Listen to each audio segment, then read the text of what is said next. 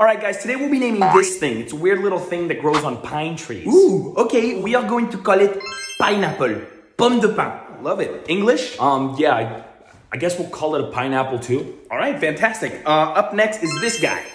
That's the same thing you just showed us. That's a pineapple. No, it's not. This is completely different. That's the exact same. Ananas. That's what we'll call it. Ananas. Yes, ananas works. Please, English. Could you not see how these two are completely different things? No, it's fine.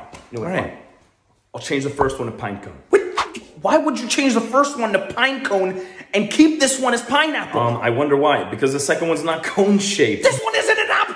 Oh my God. Okay, for once, French had a decent idea. Pineapple is fine, okay? I'm not gonna call it an ass. What? That's what French called it, an ass. It is not an ass, it's ananas. Why would you put two determiners? You don't have to say ass. You can just say an ass. It's like saying pineapple. What?